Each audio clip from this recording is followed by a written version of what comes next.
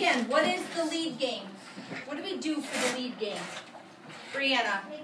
Make an interesting sentence to begin a story. To begin the story, it's that very first what? Very first line. Yes. It's going to go along with a happy dance maybe for tomorrow. Oh yeah. It's called a happy dance. So what do you get to write your lead sentence on? What are you going to get? And what am I going to give you to write your sentence on? An index card. Your index card.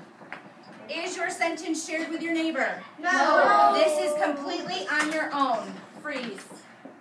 You need to come up with the best one sentence to start your story on. You want the rest of the classmates in here to pick your sentence, don't you? And if you continue on to write a story about it, it has to be interesting enough that you can create a narrative for your sentence. Take your time. Remember, touch read afterwards to make sure it makes sense. I'm going to read your sentence aloud as is.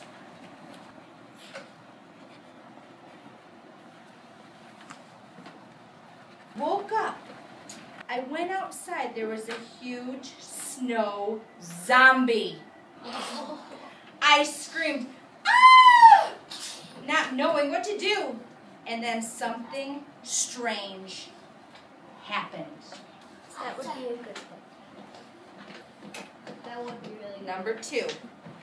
All of a sudden, there was an explosion in the kitchen and all went downhill. Number 3. Stop staring at me, Olaf.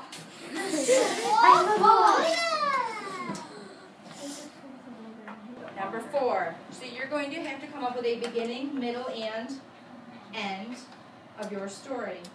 Are all your stories going to be the same if it's talking about stop staring at me, Olaf? No. No, they're all going to be different, which is really cool. Even though you're all going to start the